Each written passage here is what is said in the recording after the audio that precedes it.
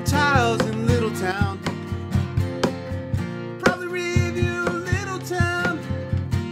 Cardboard communities.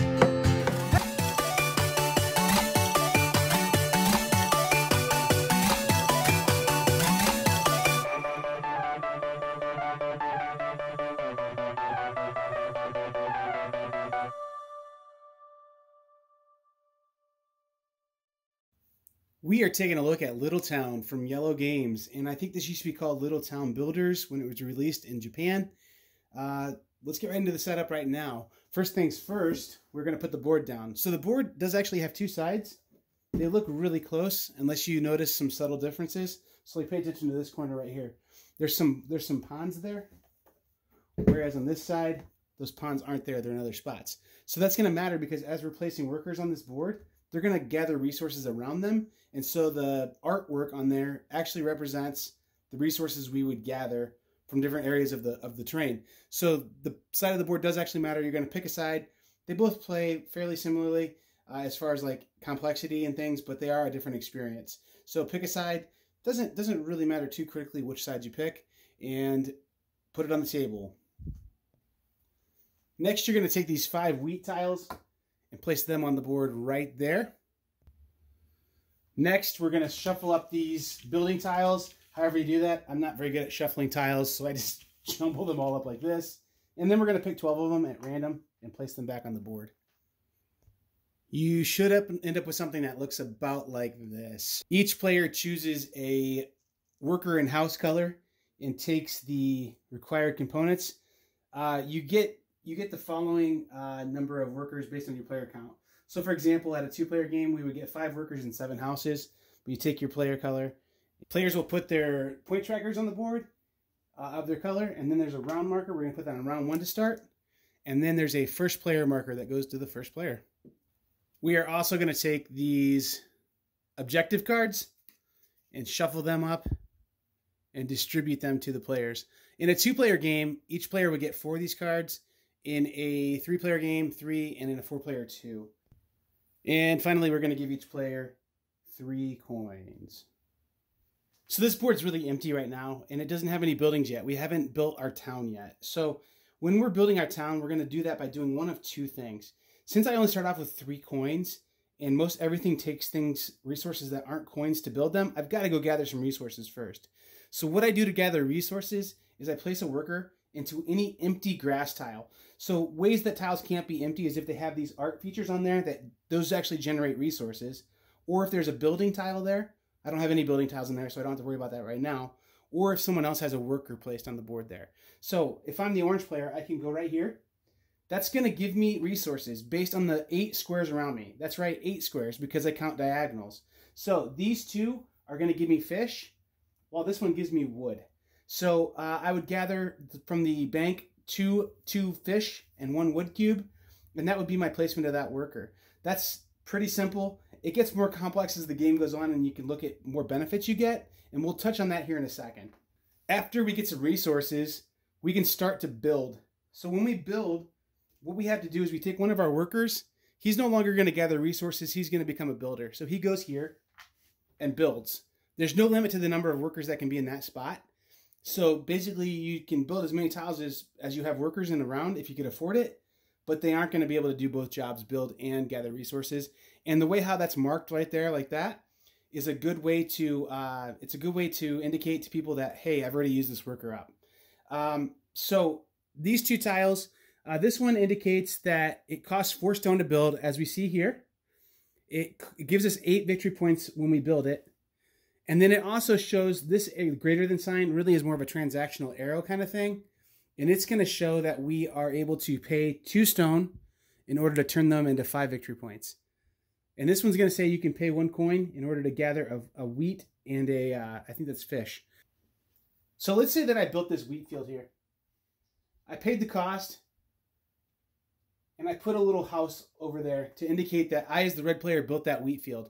So now what's going to happen is if I place here in future rounds or someone else places here in future rounds, if the orange player places there, I picked kind of bad colors, but I think you can see that it's orange and red. This person's going to also collect a wheat from there. However, they don't own that field.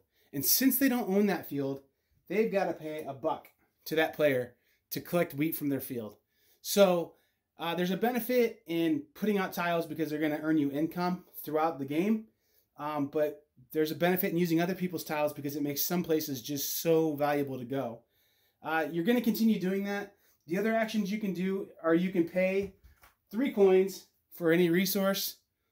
And as you get objective cards finished, you can turn those in and get the victory points associated with them. So once everyone's placed all their workers, we're going to go ahead and do the end of round, which is advancing the round 1, and then everyone takes their workers back. And we're going to do that 4 times, do 4 rounds. That's the end of the game. Most victory points is the winner. So that is Little Town, and I think it does what it wants to do pretty well. And I think it's just a nice little package of a game, a nice little alternative to like some of the other family weight games we're playing, some of the other tile laying games, some of the other worker placement games that we're playing, and it's a good combination of all of them. Let's get right into it, I guess. These are my highlights for the game. Very simple access to this game. So I think this is a game that really young children could play. You could play it with non-gamer grandparents. You could play it with the neighbors. You could play it at church groups. You could play it at, school groups or whatever. And it's going to be accessible to about everybody. It's super simple. The way how the game starts of saying you have 2 choices. And if you do choice 1, then this is going to happen. And it's super simple at the beginning. I'm going to get wood or fish or stone. And then as it goes, you're going to say, okay, now I've laid this tile there. You can explain the tile as it's getting laid or explain the tiles as you can pick them. But then people can start to understand, oh, okay, so now I can get this other transaction too. So it ramps up. And by the end of the game, it feels pretty good. It feels pretty like there's some really meaningful choices there. And there's some really gratifying choices to make. But the fact that it starts as simply as it does and then it ramps up, I really, really love that. Like how it just, it's a game that is going to take people from being like a... like 100 game IQ to like 110 game IQ because it's going to teach them a more complex game by the gameplay itself. It starts just so simple and then it just ramps up and becomes this really cool thing. And I think this is a game that is just elegant in its design. Its simplicity is just kind of its strength. And I think this is a game that not just beginning gamers, gateway gamers are going to enjoy, but I think this is a game that people are going to enjoy, period. It's just got such a nice, elegant design. And this might be my new go-to. It has been the river for my go-to like worker placement introductory game.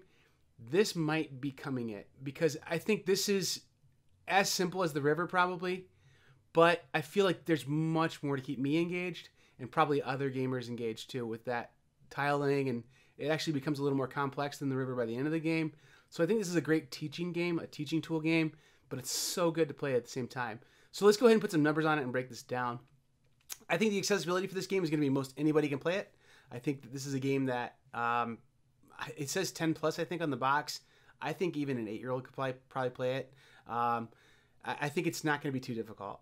It's something that if a little kid's played a couple games of anything else that's a hobby type game, they could probably take a look at this one and figure it out. This is something that you could teach to just non-gamers pretty quickly.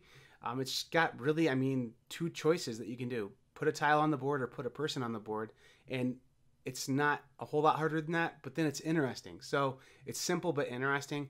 So the accessibility I'm going to give to just about everybody. The theme, I can't imagine anybody not liking this theme. It's an adorable little game. I think it's not going to offend anybody. I think it's going to engage a lot of people. There might be an exception to this. There always is. When you say all, there's somebody who's the contrarian, but I'm going to give it the all rating. I think everybody's going to like the theme on this and stuff. The fun on this game, 4 out of 5. I really enjoy the fun of this game. The puzzly, like I'm trying to figure out where the best place to put these tiles are and then trying to maximize your placements. All that is just a very cool package. And then the way how it just has that like money sharing and just everything in there, it just feels good. Like the game just has a good feeling to it. It's a fun little puzzle.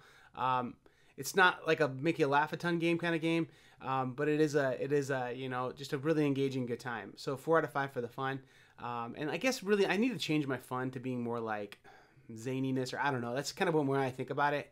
Like a 5 out of 5 game to me is like a game where you're just like laughing and just having a ruckus time. Your cheeks hurt because you're smiling so much kind of game. It's not quite that, but it's still very, very fun. And it's not a weakness. 4 out of 5 is a great rating.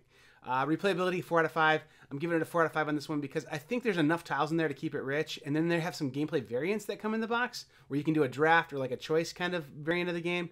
So I think there's enough in this box to keep you going for it for a long time. It isn't going to get that 5 out of 5 yet, but I'm based on the insert design.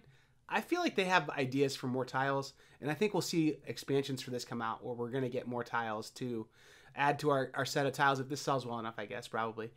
So I think as we get more expansions and more tile selections, we're going to see this get a little more interesting. They could even do more board setups if they wanted to, which would be really interesting. Like I thought about, they could put a river through the middle of a board. That'd be really interesting. So I don't know. There's lots of opportunities for this to get even better, but as it is, it's got plenty of replay value, and it's not a long enough game that it outstays its welcome to where like you feel like, okay, we played that one, I'm not gonna want to play it for a while. It's a pretty quick play, just above filler probably. The design and the art in this game, Iello has amazing design and art on everything they do. I mean, the symbols make a lot of sense. The only thing that was weird to me is that greater than symbol. I'm like, wait, why does it matter if this is more than that? And then I read the rules and I was like, oh, it's a transactional arrow thing. And once you understand that, it's super easy. Everything in this game is just super easy to understand. It's really a nice looking package. It's going to be something that when it's on the table, people are going to go, oh, that's neat. I'm going to play that.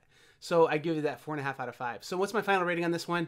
This gets a 4 out of 5 overall, which is where we put our good games that we really like and suggest. 5 out of 5s are like top 50 games of all time, top 25 games of all time even. So this one getting a 4 out of 5 is really, really solid. This is one of my better ratings for the year. I think this is an official selection for me as far as the gateway and family games. And I would say it's probably maybe the top in my family category games for the year. So this might be the best family game of 2019 to me.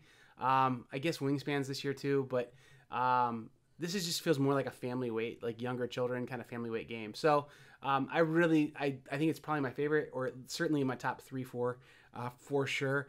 Games that I played this year that are that family weight games. And like as far as a good gateway game, I think that this is probably the best gateway game that has come out this year. This is a game that is going to be as maybe even less complex than Ticket to Ride kind of thing. So this is going to be a game that's cute.